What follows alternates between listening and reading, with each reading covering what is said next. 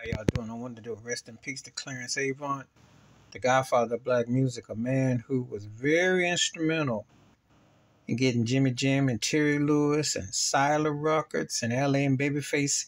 You know, one thing about what you don't see in the business is a negotiator, a guy that can bridge the gap. He had a big hand in Jay-Z, Puffy, and quite a few others. You know, there's very few people that are able, especially when they're black, to work them circles. And Clarence Avant worked them circles. That's how he was able to, well, Quincy Jones, etc., was able to negotiate, represent the highest of the highest when you work with Michael Jackson and so on and so forth. This man was like a guy that definitely got things done.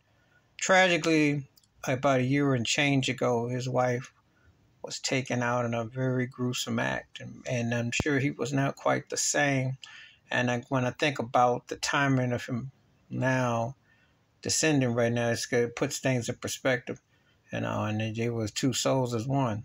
However, thoughts and prayers are with his family. And this man, if you can watch the Netflix about the Godfather, the Black Godfather of music, Clarence Avant, and understand what he did and what he represented, and the people he represented, you'll understand why this is a heavy hit in the industry and for people to know. So rest in peace to Clarence Avant. Peace in it. Catch you next time. Wash your hands, keep your mind clear, watch out for nothing shittery if you like, and prayers and thoughts are with his family. I'm out.